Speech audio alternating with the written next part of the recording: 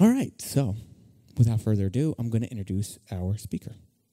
Hi, it's me. All right. Anyway, no, I'm actually not looking for applause, but I never know how to introduce myself. I'm Mr. Carrozzo. I'm the Dean of Student Life, as probably all of you know, and I'm going to be talking about temptation. I just mentioned one form of temptation, which would be to go out those back doors.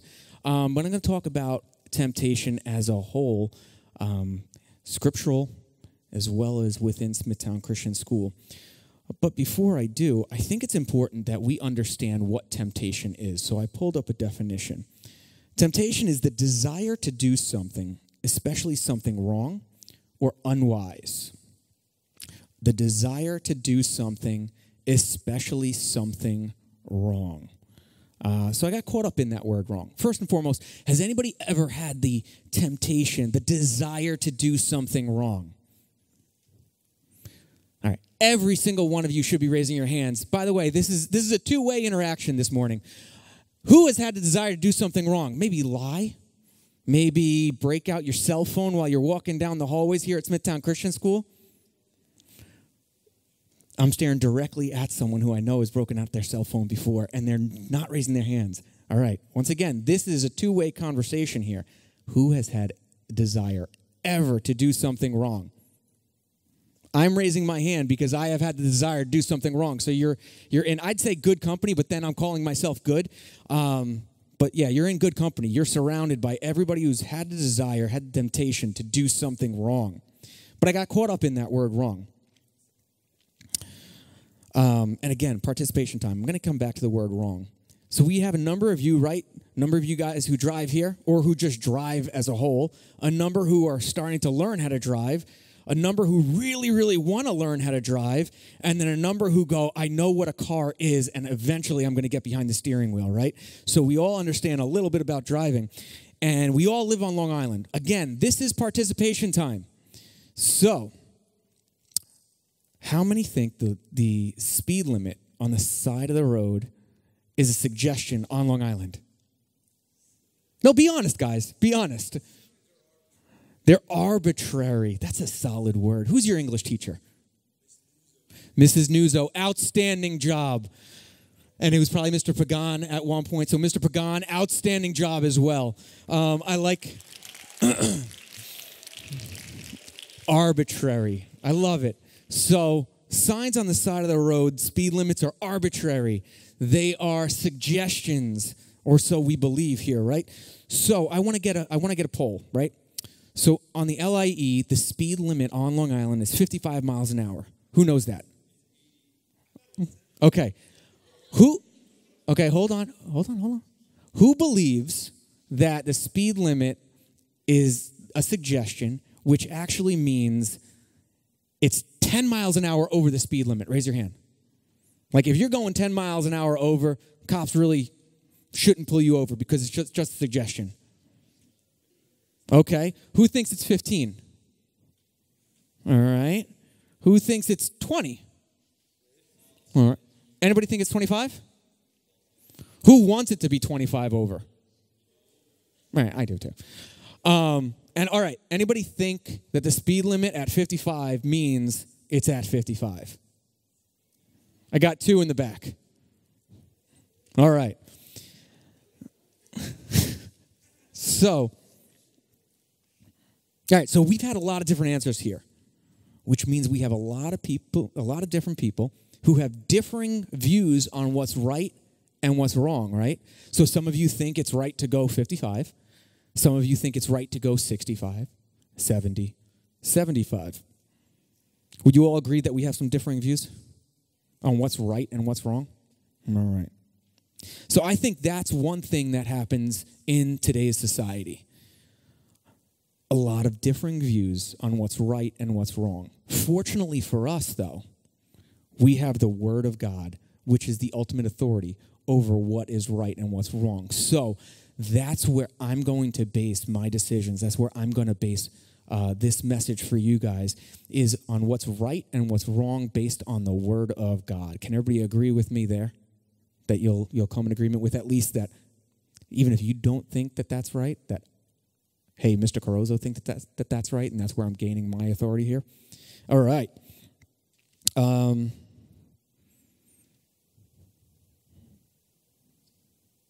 Anybody ever give a speech or have to talk in front of their class and then get lost at where you're at?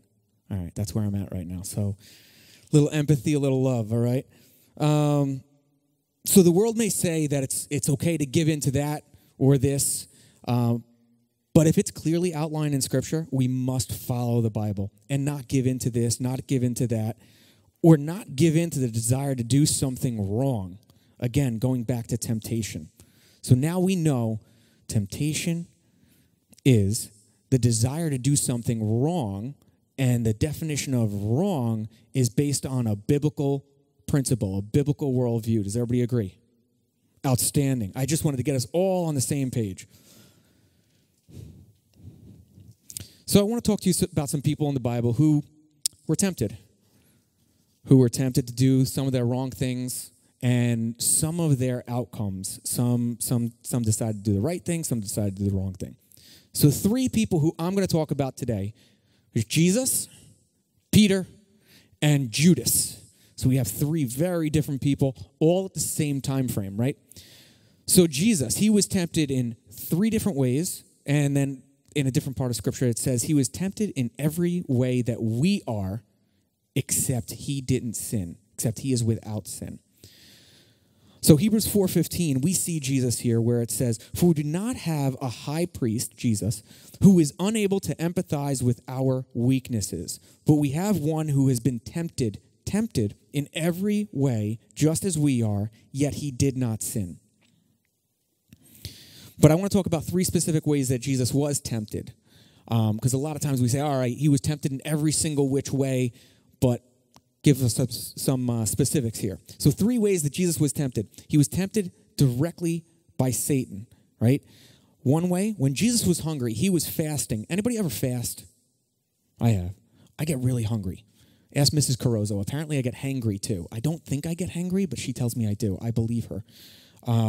So when Jesus was hungry, he was tempted by Satan to turn stones into bread. He said no. Later on, he was tempted to throw himself from the highest point of the temple in order for the angels to catch him. Again, he said no. And then he was tempted by the devil. It says, if Jesus worshiped the devil, then he could have all the kingdoms in the world in return. Again, Jesus said no. So those are 3 very specific ways that Jesus was tempted. So remember how I said, hey, you're in good company because I'm raising my hand? Well, if you're tempted, you're in really good company because Jesus was tempted too. Does that make sense? Gentlemen? All right. So now I want to talk about Peter. So let's talk about Peter. We have a disciple of Jesus Christ. Another man who was tempted, just like Jesus was. His temptation, I would say, is a simple temptation. Participation time. And my hand is already up because I know the question. Has anybody ever been tempted to lie? Teachers, I know your hands are up. Again, you guys are in good company. I can say, if I was a betting man, that every single person in here has been tempted to lie. If I were a betting man, I would bet that every single person in here has lied. Let me tell you about a time that I lied. So I was young, much younger than all of you. I was in elementary school. And I don't know why I remember this so vividly, but my mom made Jell-O. She made Jell-O, and she put it in the fridge. I can't tell you what color the Jell-O was, but for the sake of this story, let's say it was red, because red Jell-O is probably the best. And I wanted to see if the Jell-O was ready. But being in 3rd grade, I stuck my little finger in it, and it wasn't ready. I didn't think about it, but it left a little fingerprint. Later on in the day, my father comes home from work. He opens up the fridge and goes, who stuck their finger in the Jell-O? Not thinking. I screamed from the other room, it wasn't me! He didn't even ask me if I stuck my finger in the Jell-O.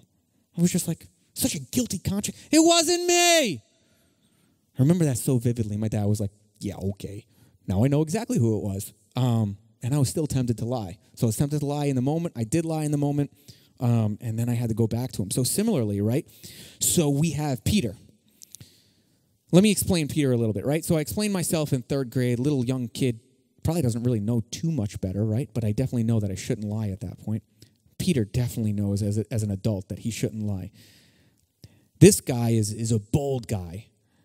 Peter, when in defense of Jesus, grabbed a sword and chopped off someone else's ear in defense of Jesus. Again, Peter, being a bold guy, said that if everyone else deserted Jesus, he wouldn't. If everyone else deserted Jesus, Peter stood there and said, I won't. I won't desert you, Jesus. I'll defend you. And then he even backs those words up. But he finds himself tempted. Again, his temptation to lie, one that we've all encountered, one that I'll say for myself that I have done before. I have lied. So Peter's lie? Peter lied 3 times in a row, right? When asked 3 different times after Jesus' arrest, Peter was asked if he knew Jesus. Each time he said, no, I don't. No, I don't. No, I don't. Why? Because of fear. See, Peter feared man more than the consequences that would follow the truth. See, he was afraid that man was going to arrest him. He was afraid that those who arrested Jesus were going to arrest him if he said, I know Jesus. Anybody else ever think that way about a lie, right? Mr. Carrozzo comes walking down the hall. Were you on your cell phone? No. No. You sure I didn't just see you on your cell phone, take it from your right hand, shut it off, and stick it in your right front pocket? No, Mr. Carrozzo. No. Are you afraid of me and my consequences more than the consequences of telling a lie? Are you afraid that I'm going to take away your cell phone? Are you afraid of that more than you're afraid of the consequences of a lie, the consequences of a sin? I hope not. I don't want you to be afraid of me more than afraid of sin and death. All right. Last, we have Judas. Out of the three people, we spoke about Jesus, we spoke about Peter, now we're going to speak about Judas. Judas, like Peter, knew Jesus, he walked with Jesus, and he lived alongside Jesus. See, I'm always interested to see and read about guys like Judas and Peter who knew the truth better than any of us and still fell into temptation. See, unlike Peter's temptation, which was to lie, Judas's temptation was gold. All right, who likes money in here? I do. I like money. I do. I don't worship money, but I definitely like it. All right. So maybe we all have a little desire for money like Judas, but hopefully we don't go to where Judas went, right? Unlike Peter, where Peter was put on the spot, he didn't think, all right, you know what? I'm going to walk down this road, and if I get asked if I know Jesus, I'm going to say no. Judas, on the other hand, his actions, his temptation was premeditated, right? He was tempted to do something, but then he premeditated some actions afterwards. So Luke 22:4 says, and Judas went to the chief priests and the officers of the temple guard and discussed with them how he might betray Jesus. So he thought about this beforehand, right? And they all agreed with Judas and ended up betraying Jesus for silver and gold. So Judas had a desire for money, and then he worked it out with the chief priests, and then he got that money by acting on that temptation. So we have 3 guys here, all tempted, all made 3 different choices, right? And what were the consequences for their choices? We're going to talk about that. Well, Jesus, he's Jesus. What are his consequences? He's perfect in every single which way. So he is the Son of God. His consequences, he's sitting at the right hand of his Father right now for being Jesus. None of us are going to be perfect like Jesus. I'm not going to be perfect like Jesus. You're not going to be perfect like Jesus. But he died for us so that we can be in front of him and his Father one day. I absolutely love it. That's a different message. Then we have Peter, right? A disciple of Christ who, like Jesus, knew the difference between right and wrong and didn't always choose what was right. Sound about right to you guys? Peter knew the difference between right and wrong, but didn't always do what was right. He tried to. He said he would. He said he wouldn't desert Jesus if everybody else did. He knew what was right, said I would do what's right, but then still fell into temptation. Does that sound like anybody here too? Me. But what did he do after, right? So immediately after, Peter remembered how Jesus said before then, before the rooster crows today, you will disown me 3 times. It's then written that Peter, when he remembered this, and he realized that he did exactly what Jesus said he was going to do, which is lie, he couldn't control his outward emotions, and he wept. He repented. Peter, at this point, he was so overwhelmed at his repentant heart that he wept. Later, then, we read about the rehabilitation of Peter and his role in the early church. So he was able to move forward. So he had a temptation. He fell into that temptation. Man, he repented. And then he was able to rehabilitate that by moving forward and having a big role in who we are as Christians today. And now we have Judas. Similar to Peter, he knew the difference between right and wrong and didn't always choose what was right. He premeditated it. He premeditated his wrong act. Judas planned it out, and he pulled others into his plan to betray Jesus. After Judas fell into the temptation of gold, like Peter, he did repent. He tried to. He brought the money back to the chief priests and elders, but they essentially told him, nah, not our problem. You deal with it. You acted on the sin. You sinned. You deal with it. Unlike Peter, Judas didn't have the chance of rehabilitation. So I like to bring this all back to us, right? Does anybody find themselves somewhere in any of these stories, right? Maybe. Maybe you're the Peter, right? And maybe you're a little bit of everything, right? So I'll just keep it on me. Maybe I'm a Peter at one point where I go, not really thinking about the temptation, but all of a sudden it's presented and I go, oh man, I'm going to do the wrong thing. Man, that feels junky. Maybe I'm the Judas. Maybe in my life I've seen something and I go, I'm going to think about this. I know it's wrong to do that, but I can get away with it if I do X, Y, and Z. Maybe I'm the high priest. My friend sees something wrong. My friend sees something wrong that he can do. And he says, hey, Mr. Carrozzo, you see that over there? You want to do it with me? You want to go into that area that says no trespassing? Ooh, that looks like fun. You want to break into Duck Stadium? That sounds like fun. Right? So where do you see yourself in here, right? And although sometimes we will be able to resist temptation because the Lord gives us an out, none of us are going to be perfect like Jesus, who was able to resist every temptation. So we all know that we will sin at one point. So that also means that we need to look at Peter and Judas more so in this situation than Jesus, right? Peter was put on the spot. He didn't premeditate lying. He didn't plan to sin, but did anyway. Judas, on the other hand, he actively sought out conversation with the chief priest, and he sinned. His sin was planned and organized.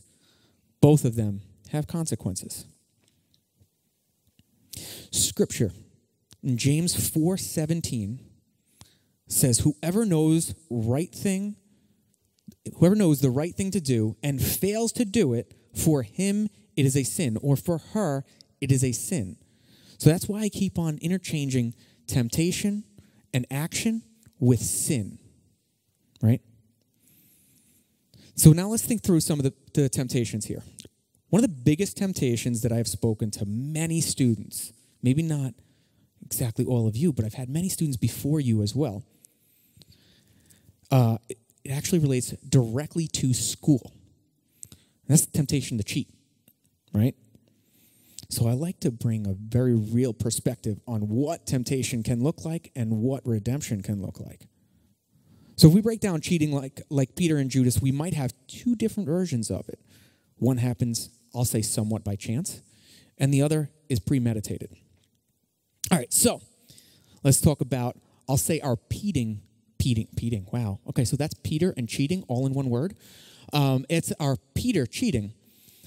Our Peter cheating. You're sitting there, your neighbor isn't covering up their exam. You're not exactly actively looking for it, but you see an answer on the sheet that maybe you don't have. The answer is C, because when in doubt, see it out. Sorry, don't go on that. Teachers, I'm sorry, I gave them bad advice. If you don't know the answer, the answer isn't always C. Yep, that's cheating. Thomas, are you laughing because you found yourself in this situation before? Oh, the lucky C. Interesting. I haven't heard that one. We'll have to talk about that one over lunch. All right. So we'll say that that's the Peter type of cheating. The I'm not intending to. I didn't really think about it. A cheating opportunity arose. And now I caught myself in it, and I acted on that temptation, right? Then we have the Judas cheating. So now we have another student who decides that, we have a Bible test, and that student didn't prepare. Instead, the time that they could have taken to prepare, what they did was they did like Judas did. They premeditated, right? They wrote down as many scripture verses as possible in a location that the teacher may not see. I'm not going to give examples because I have too many. And I don't want to give you guys ideas. Clearly cheating, because I don't want to be like a Judas. I don't want to give you guys ideas because Judas gave the high priest ideas, and I don't want to be like Judas, okay? So that's clearly cheating, right? And another, last for today, but not the last type of cheating, we have is plagiarism here. Right? You use someone else's words from online, in a book, or wherever, right? Without giving them proper citation and credit. These last two, I believe, are Judas types of cheating as well. Premeditated plagiarism, right? Does anybody not know what plagiarism is? Jeffrey, I'll talk to you later. And I know that you do. All right, sweet. And if you don't, that's okay. I think the best teachers to go to regarding this, and I'm going to put them on the spot right now, are your English teachers. So ask your English teachers, all right? I say that with a mother who is an English teacher, and she taught me very well exactly what plagiarism was.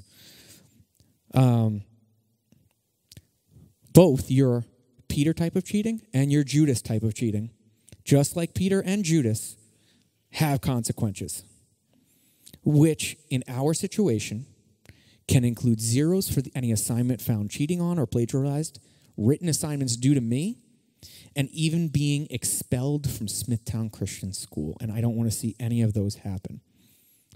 But both, like the case with Peter, can have repentance and then redemption afterwards. So I leave you with this.